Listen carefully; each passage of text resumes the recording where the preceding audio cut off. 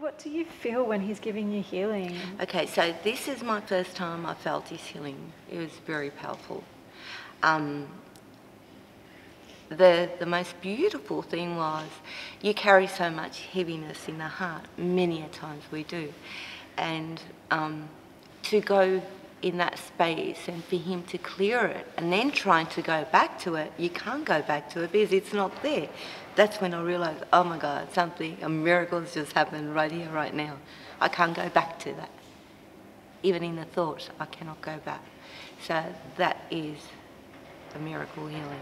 That's just the oozing of his love and compassion. It just hit home. It was like, yeah, this is home. This is where I want to be. And how can you not love this? It's so beautiful.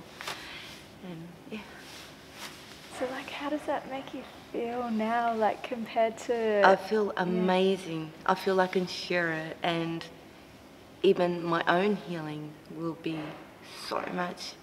The openness, it opens you up, and that compassion and love that I'm feeling, I'm overwhelmed. It's just flowing.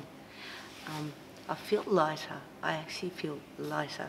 As I was walking from there to here, I felt, oh wow, I feel lighter, and that's beautiful.